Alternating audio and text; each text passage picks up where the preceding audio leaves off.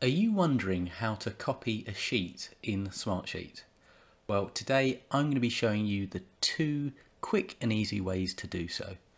Now, first and foremost, I'm just going to open up the dummy data sheet. So I've just called this original version.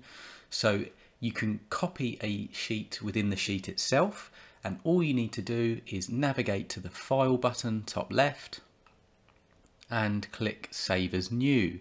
So here you would just call this whatever you needed it to be. So let's call it the second version. Now here you basically choose where you want to save it. So I want to keep it in the same folder as it was before. I'm going to hit OK, but of course, depending on how many folders you have or workspaces you have, you basically choose where you want to save it. And then you have all the different options. So do you want to share it? Do you want it to have the automated workflow and alert options that you've already set up?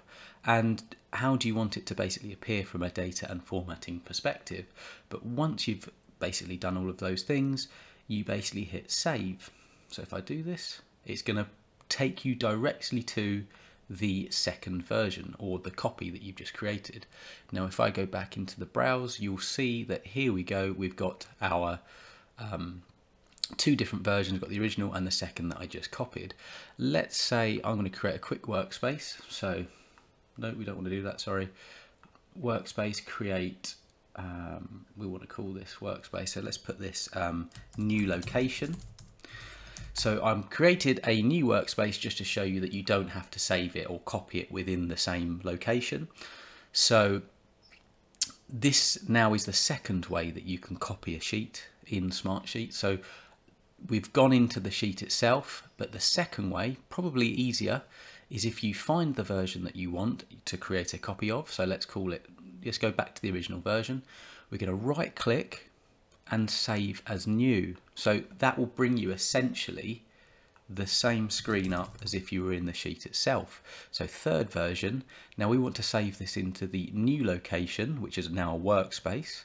And again, you just run through the simple options that are down below, depending on what you're after.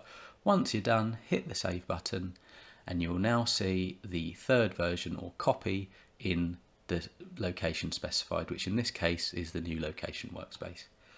So I hope this video was useful. If it was, please do hit the like button, and do consider subscribing if you want to see and watch more videos on Smartsheet and the functionality and help you learn more about the tool. So I would recommend that you do that, because I'll be releasing more videos like this going forward. And with that said, I hope you have an excellent day.